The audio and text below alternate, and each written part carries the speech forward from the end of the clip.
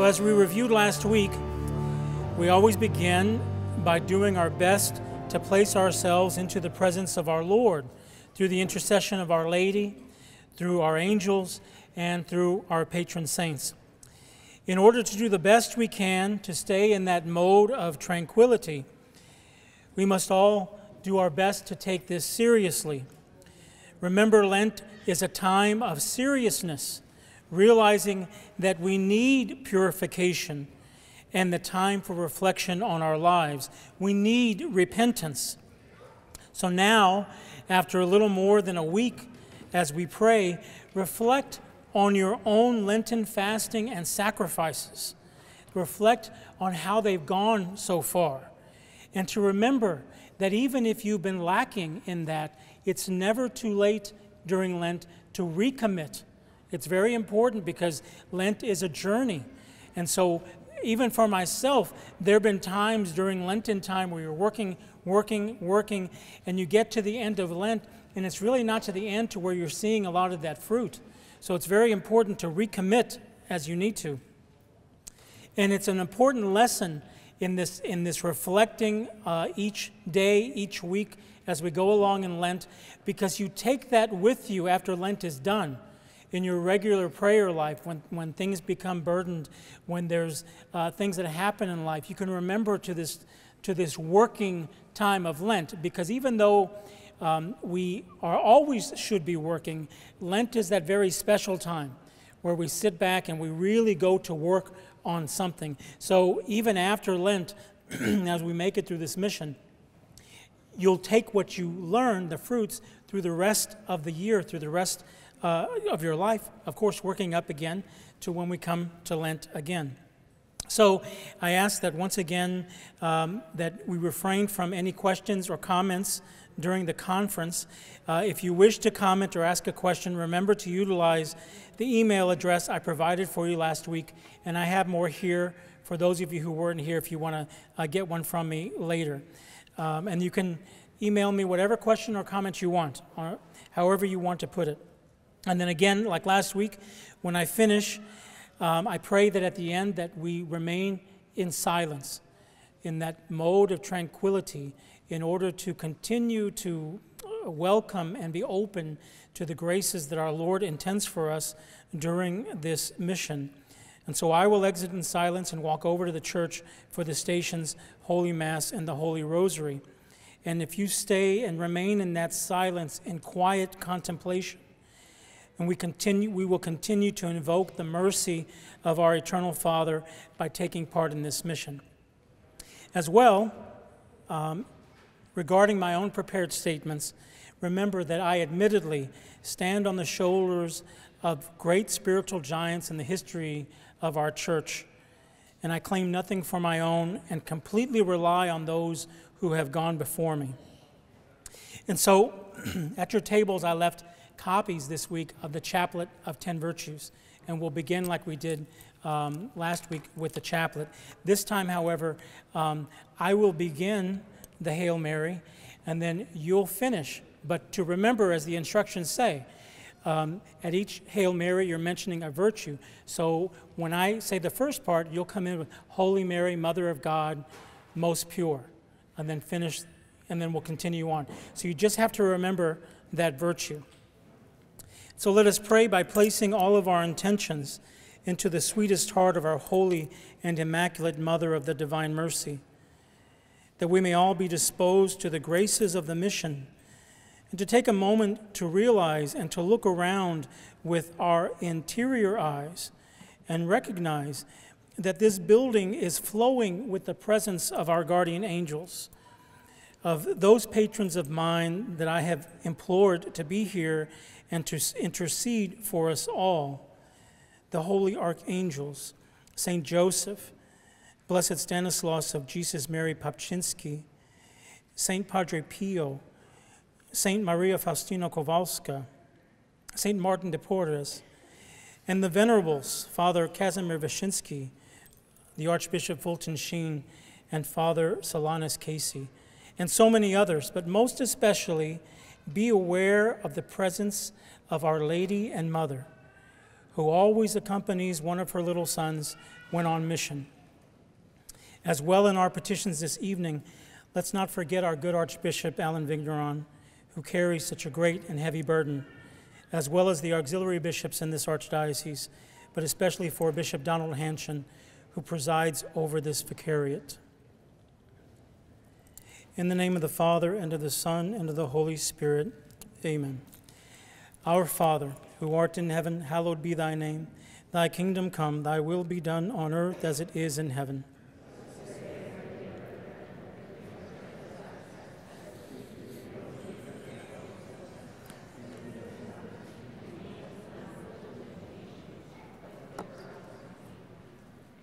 Hail Mary, full of grace, the Lord is with thee. Blessed art thou amongst women, and blessed is the fruit of thy womb, Jesus.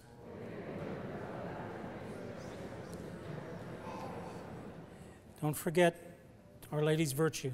Holy Mary, Mother of God, most pure, pray for us sinners, now and at the hour of our death. Amen. Hail Mary, full of grace, the Lord is with thee. Blessed art thou amongst women, and blessed is the fruit of thy womb, Jesus.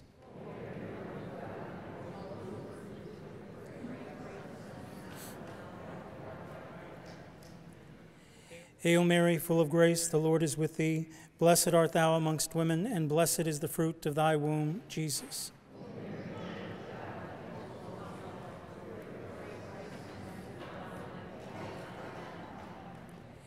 Hail Mary, full of grace, the Lord is with thee. Blessed art thou amongst women, and blessed is the fruit of thy womb, Jesus.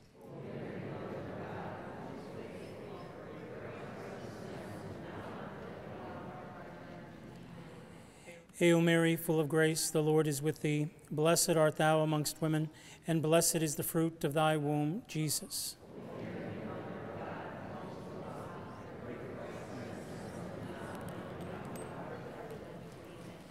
Hail Mary, full of grace, the Lord is with thee. Blessed art thou amongst women, and blessed is the fruit of thy womb, Jesus.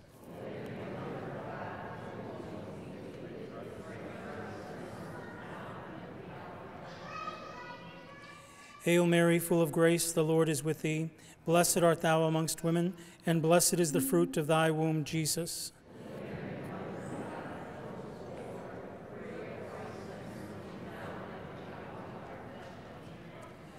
Hail Mary, full of grace, the Lord is with thee.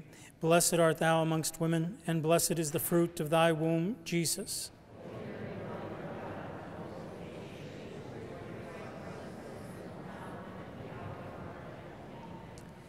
Hail Mary, full of grace, the Lord is with thee. Blessed art thou amongst women, and blessed is the fruit of thy womb, Jesus.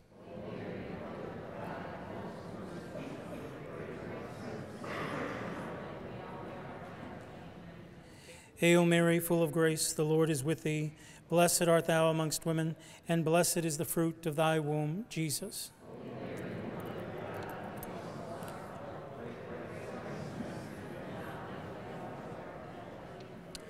Glory be to the Father, and to the Son, and to the Holy Spirit.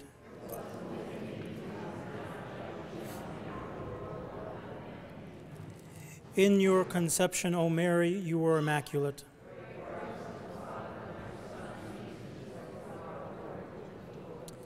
Let us pray. O God, who by the Immaculate Conception of the Most Blessed Virgin prepared a worthy dwelling place for your Son, grant, we pray, that as you preserved her from every stain by virtue of the death of your Son, which you foresaw, so through her interest, we too may be cleansed and admitted into your presence. We ask this through our Lord Jesus Christ, your Son, who lives and reigns with you in the unity of the Holy Spirit, one God, forever and ever. Amen. Immaculata Virginis Mariae Conceptio, sit nobis salus et protectio. May the sweetest heart of the most blessed Virgin Mary, the Immaculate Conception and Mother of the Divine Mercy, be my salvation. Amen. In the name of the Father, and of the Son, and of the Holy Spirit. Amen.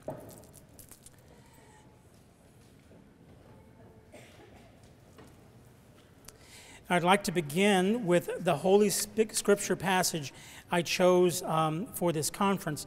Now, those of you who saw the flyer, I did it for brevity's sake, because you only saw one verse.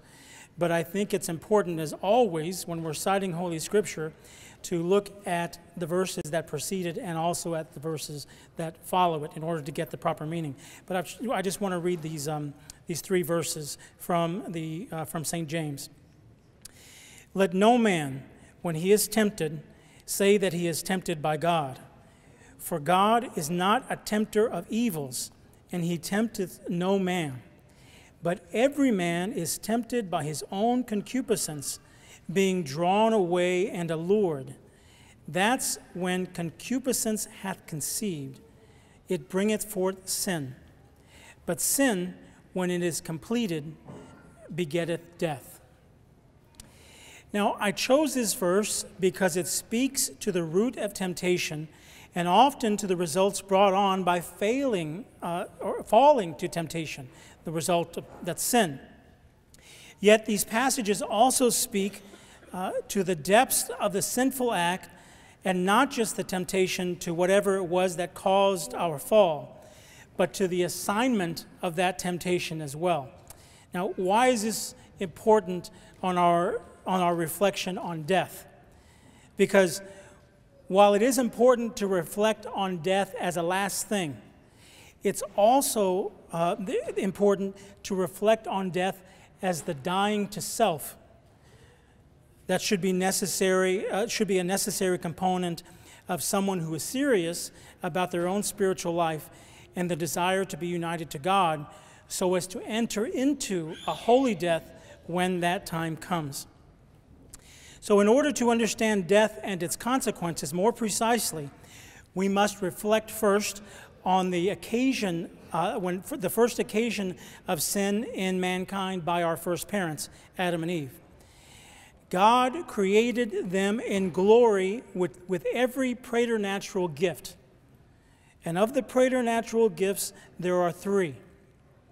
The first one, infused knowledge, the gift of natural and supernatural knowledge from God. The second one, the absence of concupiscence. And the concupiscence, which means their nature was, with the absence of concupiscence, meant that their nature was properly ordered to God without any propensity to sin or to be burdened by the disorderly passions of the will, namely our pride, desire, and envy.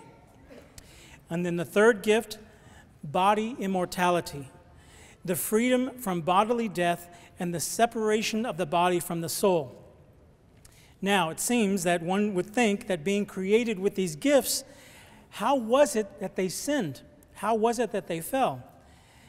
And the answer is found within the natural gift of free will.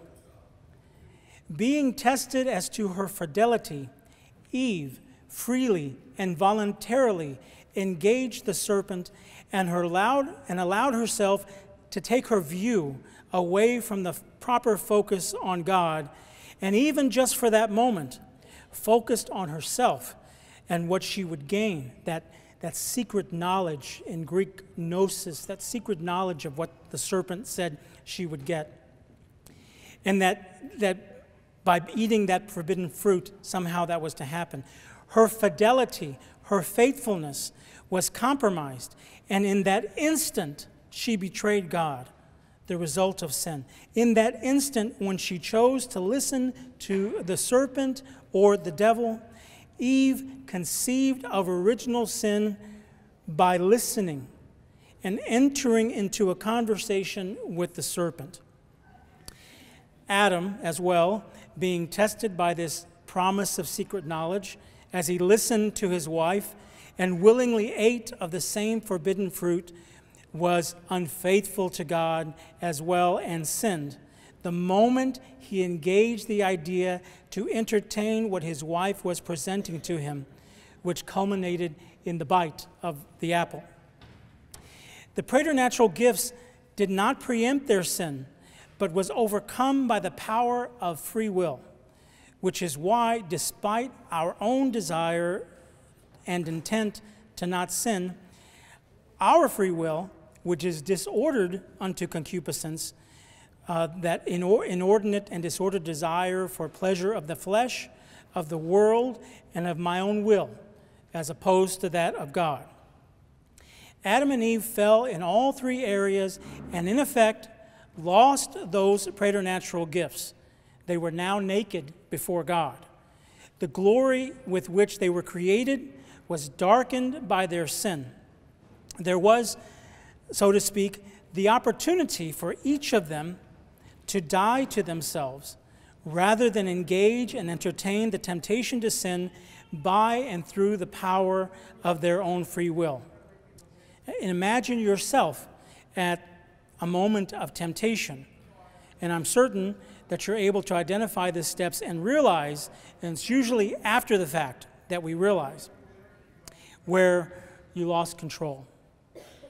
It's at these moments when, by our own perseverance and through the graces provided to each of us at these moments, that we're supposed to die to ourselves rather than fall into the smallest of sins. This is the path to sainthood that most of us, most of the time, abandon or betray. So think of concupiscence in the sense of a brand new car. So the first time, and that brand new car is perfect most of the time.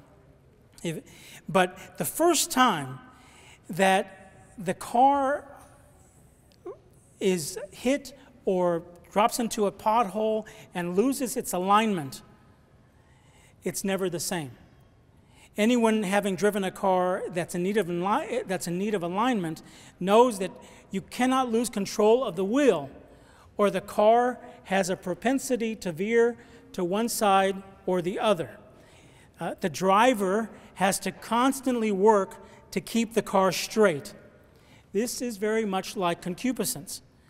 Yet, like the car can be taken in to get realigned, so can the soul of the sinner be taken into the shop to be fixed, which is the confessional, the tribunal of God's mercy. However, like the car, although repaired, the car at that point always has a propensity to need to be realigned several times over again, and so too our soul. And this is concupiscence. This is almost never easy and requires the constant difficulty of death, of dying to self, of recognizing the need for penance and mortification, especially during the time of the church's great realignment, which is this holy season of Lent. St. Alphonsus de Liguori, the doctor of moral theology, wrote, "The way to heaven is straight and narrow. They who wish to arrive at that place of bliss by walking in the paths of pleasure shall be disappointed, and therefore few reach it, because few are willing to use violence to themselves in resisting temptations." And this is probably the great fight that we go through most of the time, is that we end up giving in to our temptation, whatever that is, as small as it is. If you desire to be a saint, even the smallest sin will keep you from growing in virtue and holiness, especially the further along you get. And so, like driving that car, if you've ever driven a car that needs alignment, you have to hold on to the wheel. And not just hold on to the wheel, but stay focused on where you're going. Because if you take your eyes off or you let your hand off the wheel, you're going to veer. And in our concupiscence, that's what happens most of the time. Now, thanks be to God for the sacrament of a confession so we can go and get realigned. But that's the battle every day. And so it is a battle. We can't forget that because it's a battle, we can't quit. We've got to keep going. The ordinary means for our own testing and working out our salvation is by temptation, which provides each of us the opportunity, sometimes constant opportunity, to die to self by having an open heart to receive the prevenient graces God is constantly giving us. And these prevenient graces are those good thoughts and impulses that come before we consent to an act, and most especially before we consent to a sinful act. And we've all experienced this during some kind of deliberation. I can use myself as an example. If I'm being tempted in whatever way, and especially in those things which I am weakest in, all of a sudden I'll see an image, a holy image, or I'll remember something, a passage of Scripture, or I'll think of my guardian angel, something like that. Or you'll stub your toe, or things like those are those prevenient graces that our Lord is giving to us to help us make the right decision. Unlike our first parents, we don't have the preternatural gifts which kept them in complete harmony with God until they each listened and entertained the temptation voluntarily by and through the power of their own free will. Most of the time, for those who are doing the best to live out our Catholic faith, life can be one struggle after another, and temptation plays a big part in this. Remember, our Lord allowed himself to be tempted by the devil. He did this not because there was a need for testing, but he allowed it in order to unite himself completely to his own creation, the fallen nature of creation, by correcting all that was lost through Adam and Eve.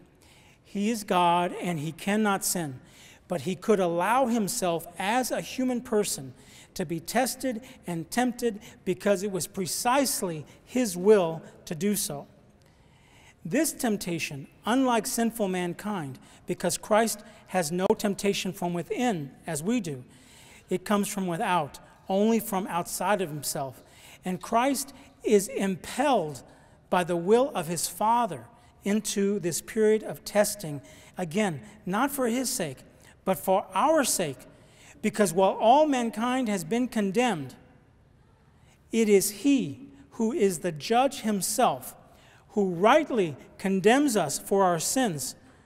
But then, in the same instant, in his great mercy, at that moment he pronounces the sentence of death, the loss of the preternatural gifts, complete harmony with God and his will. The moment that he pronounces that sentence, he leaves the judgment seat, approaches us who are condemned, then with great tenderness and love says, I will take the judgment in your place. I will be condemned and die for you. And this is for each and every one of us. We must always keep in mind, especially during great times of trial and temptation, in the face and of dying to ourselves, that our Lord accepted this condemnation and this death for you, individually, and for me. Not so much as mankind as a whole, even though that's true, but for each individual. This is how great his love and mercy extends in its ominous mystery. Each of us get individually the fullness of his redemptive act if we but continue to resist and constantly die to self for his sake. In the face of this great act of love and mercy to his created, who could resist embracing our daily crosses and temptations of dying to self in order to be completely and wholly united to him when we die? As was said by one of the spiritual patrons of the New Men's Religious Community that we aspire to begin here at the Grotto, St. Gabriel of the Sorrowful Mother, who we commemorate today. He wrote, I want to break my own will into pieces. I want to do God's holy will, not my own. May the most adorable, most lovable, most perfect will of God always be done. So, after whatever lifetime the Lord in his infinite majesty deems for us, each of us will find ourselves at the point of death. After all this struggle, the sufferings, and hopefully the dying to self, when the immortal soul separates itself from the corruptible body. That's what we're talking about with death. Now, it's remarkable that we all know that someday we're going to die. For most of us, it's from the time that we were very young that we begin to understand the meaning of death. Yet, when we are born, there is the whole mystery of life that's before us. Parents wonder of what their child might become, and there is a great mystery as to what life will bring. But it wasn't that way for our Lord. He's the only one born into humanity that was born to die. We're not born to die. We're born to live. Not the so-called Buddha or Muhammad or any other so-called anointed or prophet. We're born to die. Only Jesus Christ, for he came into the world as flesh in order to die for the sins of all mankind.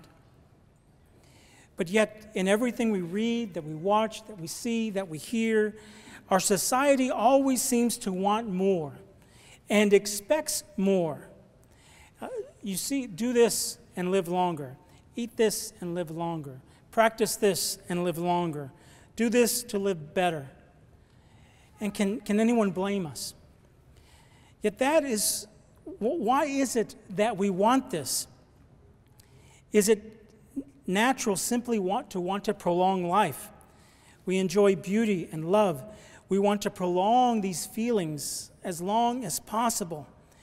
It can be so gratifying that the desire to prolong our lives actually becomes painful.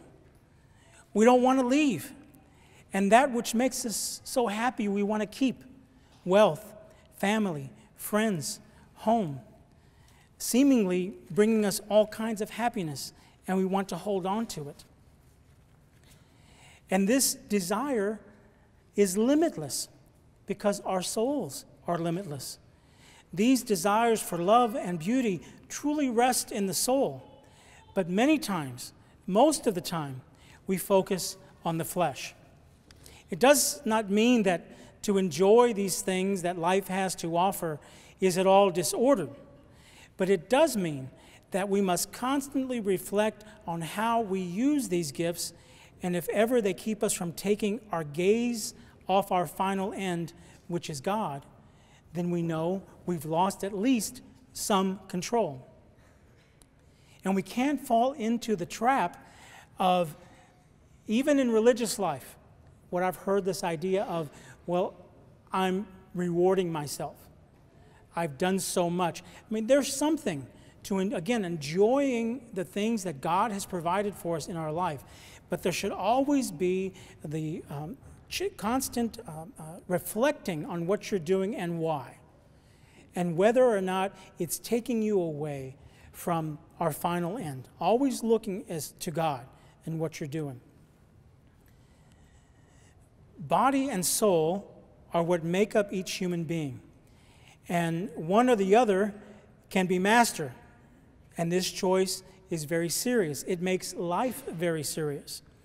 There's no point in life in which we don't say yes or no to a particular choice. We always end up making a decision. There will come a time when this trial will be over. No one wants to face the fact of the end. Even the modern mind feels awkward in the face of death. You might ask questions. You wonder, how do I sympathize? What do I say? How do I comfort? And why is this? Because we always focus on the circumstances surrounding death. What happened? Was he sick? Was it expected? We almost never focus on the consequences of death, saved or lost, rather than what happened, as if we didn't expect it. We all know that death comes, but when it does, we are perplexed. Saved or lost? This should be our focus. And the idea is not to judge. The idea is not to be there at the rosary or the funeral and ask the questions, well, I know he did this, this, this, and this, and this, so he's probably lost. That's not the idea. The idea is to, again, to reflect on your own life and to approach even someone else's death with the knowledge that's going to be you. Where are you in your spiritual life? How do you approach God? Where are those things that you can improve? That's what we when we're talking about saved or lost. Am I saved or am I lost? And remember, in Catholic spirituality, we are never saved until we are in the bosom of the Father. So we have to keep working on it. Even for those who die, we can't assume that they went to heaven. Unless, which this would be an extraordinary gift, unless you've been given the grace by God to know that that person is in heaven, we don't know. And so that's what we constantly pray. Another spiritual founder of the new community, St. Padre Pio, would teach that when someone dies, our Lord takes into account all the masses that are going to be said, all the prayers that are going to be done, all the candles that are going to be lit, all of those things, and allows them into heaven based upon all that's going to be done. So when someone dies, especially someone of our family, someone we love, when you get that inspiration to do something, mass, candle, do it. We owe it. It's part of what we owe. It could be that someone's in heaven based upon what we're already supposed to do. Very important to remember when we're talking about death. Death is purely natural and biological for everyone, even for animals. But there's a big difference. The death of a man is not the same as the death of an animal, even though you may read some things like this on the internet. For animals, it's like a circle. There's a beginning and there's an end, and that's it. For man, it's not. In fact, for us, the true beginning is at our death, that we're making our way back to God. This is what gives us strength in our journey, and even when, if we get sick, and even if we have time, this is what gives us the strength to get through, or at least it should. It doesn't mean that the temptations or the tests don't get even that much more, because some of the great saints, and I'm thinking of another spiritual patron of the community, St. Teresa of Lisieux, her own death was very difficult. And she would write how she could see how someone would want to commit suicide because she felt she couldn't feel the presence of God. She would write how she could understand why someone was an atheist. But she didn't turn away from her faith. She had that much more faith, even though she couldn't feel it. And she would say that God was giving her that so she could pray and sacrifice for those who were struggling with taking their own life, who were atheists. So it's very important that in the spiritual life to know that all these testings and temptations are for the end. They're going to have an immediate effect in what's going on, but they're always looking towards the end, because our Lord desires, when you die, when I die, when that last breath escapes us and our soul separates from our body, our Lord desires us with Him completely and fully in heaven. Don't fall for that trick of saying, oh Lord, just give me purgatory, because then I can work it out there. Because what if you miss? In sports, when we would train, you never wanted to be second place. You trained to win. This is from St. Paul. You don't train to make second or third place. What if you miss? You might not make it at all. So we have to think of life in the same way. For humankind, for man, it's like a trajectory that reaches beyond time. But for us, there is somehow one who comes out to reach for us and to snatch him to himself. The penalty of original sin, as we've just reviewed, is death. Death handed down by one man. And it is because of this that we die. Death is not how God planned it for us. If there was no sin, there would be no death. I think of the example of Our Lady, because like her son, she was fully human and she had to pass through death. But as the Immaculate Conception, death for her was not the result of original sin, a painful occurrence that we call, that another patron of the community, St. John Paul II, when he was shot, he talked about realizing the throes of death. And that's what we call those last moments, the very difficult time, when he himself, St. John Paul, said he knew that the devil was there telling our Lord why he shouldn't take him into heaven. So these throes of death, but becomes the death of Our Lady is simply a natural occurrence because she's human. The supernatural reality for her came just after death, when she, by love himself, was taken up into heaven, reuniting her immaculate body with her immaculate soul. Our Lord also died and rose, but of his own choosing and of his own power. The example of Our Lady is the promise he makes to all of us by taking upon himself the condemnation and death incurred for our own sin. The Immaculate Conception of Our Lady points directly to the Assumption, and she is the light and the mirror of all that is love and mercy. She is the promise and life as God intended. And if you remember, as I was talking about how Eve listened, how Adam listened, how Eve conceived original sin by listening. And I didn't make this up. This is St. Ephrem. Our Lady conceived our Lord through the ear. The moment she heard the archangel Gabriel tell her what was going to happen, she accepted. She conceived of our Lord at that moment, and she conceived through the ear. The same way that all was lost by Eve through the ear, the mother of death, Our Lady, conceiving by the ear, becomes the mother of life.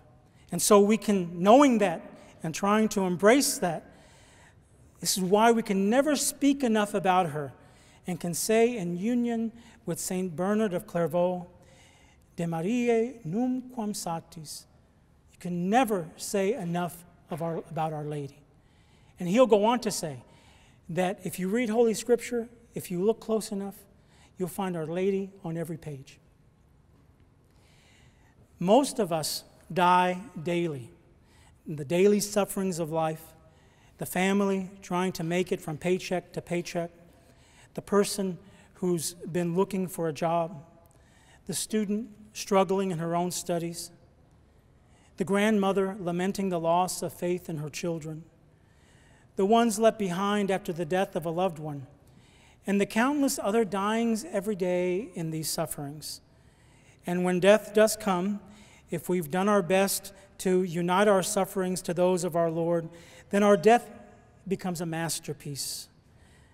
But it doesn't happen within a day. The perfect death is a culmination of all that was suffered daily in the dying to self, as we first reviewed. We fear death because we're not prepared for it. Most of us die only once, but we should be dying daily to the temptations of the world, the flesh, and the devil. The world is so filled with the filth of our own perversions and desires that modernity shouts back to us that it's all quite normal. We begin to believe that just because certain practices or ways of life have become commonly accepted by the secular world, then the church needs to get with the times and change. No wonder people are leaving in droves. No wonder there are so few men who want to become priests. No wonder the loss of convents and religious. We cannot and we must not allow the world to dictate what our Lord has already taught. The truths remain the same today, yesterday, and forever. Quite ironically, what this dictation from the world does is simply to conceal that which is vibrantly real, death. And what is ironic is that when death, as repentance, as mortification, as dying to self, as our giving up those things which are sinful, as that death is suppressed in the church, it breaks out in the death of God in the modern world. Once death comes, there's no remedy for our evil life. But before, there's a remedy by dying to ourselves. But if we do not, if we continue in our sin, if we continue to test God thinking he's not watching, he doesn't care, if we refuse to take advantage of his tribunal of mercy in the sacrament of confession, and we remain in sin, we know, for the wages of sin is death. However, if we turn to his mercy, then, as the Apostle Paul continues, but the gift of God is eternal life in Christ Jesus our Lord. One must be torn from the old man, and this dying daily to our temptations, those of the world, those of the flesh, those of the devil, then we indeed, through the mercy of God, overcome death, and it does not come like a thief in the night. Jesus says to St. Faustina in her diary, "I have opened my heart as a living fountain of mercy. Let souls draw life from it. Let them approach the sea of mercy with great trust. Sinners will attain justification, and the just will be confirmed in the good. Whoever places his trust in my mercy will be filled with my divine peace at the hour of his death." The passion that we should reflect on with each passing day of Holy Lent, the passion of our Lord, and what we get closer to commemorating, is about death, particularly his death. But we cannot truly understand death without understanding love. Love never becomes a cult without death. It is never seen or understood as amazing or something to imitate until death. How often does human love come into full meaning, into a full understanding, until the death of a loved one? As history becomes legend after death, so the love we have for those who go before us becomes adoration. One no longer keeps any memory of the other's faults or what was left undone. All is surrounded with this great aura of praise. All the world weariness of life fades away. The quarrels and arguments that hurt us evaporate, or else they're transformed into souvenirs of affection. The dead are always more beautiful than the living. All that we see of the sufferings of Christ in his passion is what falls under our own eyes. Calvary is always in our midst. In the eyes of God, Calvary happens all through time. He sees all that we were, all that we are, and all that we will ever be through Calvary. The passion of our Lord, the lessons of death and dying to self, remain in some people continuously, and in others, not so much. Those suffering from any kind of disease or affliction, those who have been physically and emotionally hurt, their suffering is very real.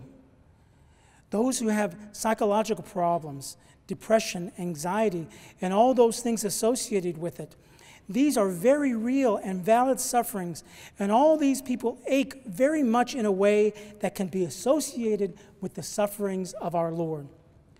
You see, for those who are suffering, whenever any of us suffer in any way, then we can faithfully do our best to unite our sufferings to those of our Lord on Calvary.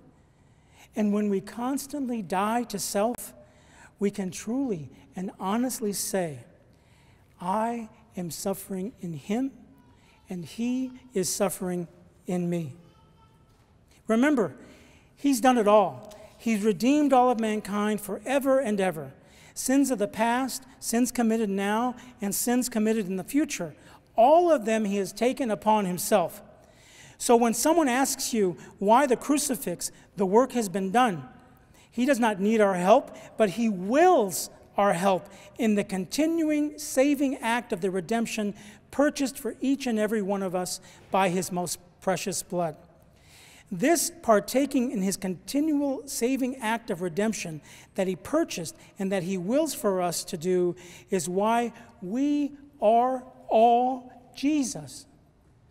You are Jesus. I am Jesus, each in our own particular way.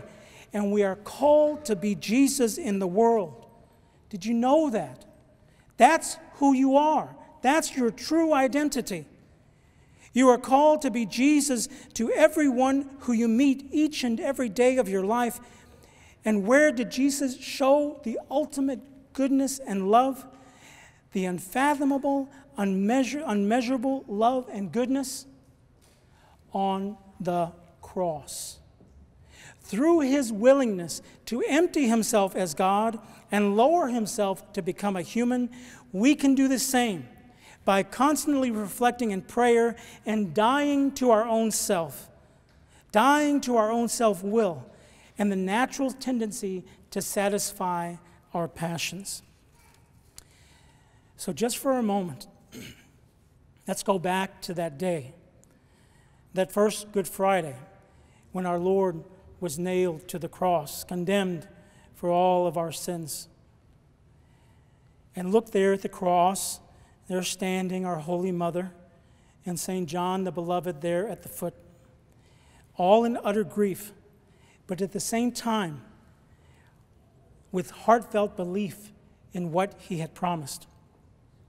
At these moments, there are also people in the temple gathering for the Passover rituals that were to begin that night. Yet, there in the temple, they worshiped away from the Holy of Holies, far away from a huge curtain that held behind it the Ark of the Covenant. The Blessed Virgin Mary, the true Ark of the Covenant, and St. John the Beloved are not far away from the true Holy of Holies hanging on the cross. They are there at his feet. Yet many of the same people who rejected, mocked, and spat at Jesus are there at the temple in front of that curtain that is some 60 feet wide and 30 feet tall, woven with gold and purple, for it was the veil before the Holy of Holies, where once a year the Jewish high priest interceded for the people, taking their sins to the mercy seat of the eternal God that sat atop the Ark of the Covenant, begging for his forgiveness. All these people are there. They all ignore and reject him who is the true Holy of Holies, hanging upon that tree of life just up the hill. And they stand there in front of that curtain in that temple, righteous, smug, before this huge man-made curtain, praying and thanking God they are not like those who believed in that false prophet, in that Jesus. Now, as they're watching, the curtain, the veil, is ripped from top to bottom. Not from bottom to top, because any man could have done that, but from the top to the bottom. And for the first time, the Holy of Holies is exposed to the people, and they scream. At that very second, the Roman soldier takes a spear and thrusts it into the side and the heart of our Lord hanging dead on that cross, into the curtain of his flesh, piercing the veil, revealing the true Holy of Holies. Blood and water gush forth. Heaven is opened. We are saved. God love you.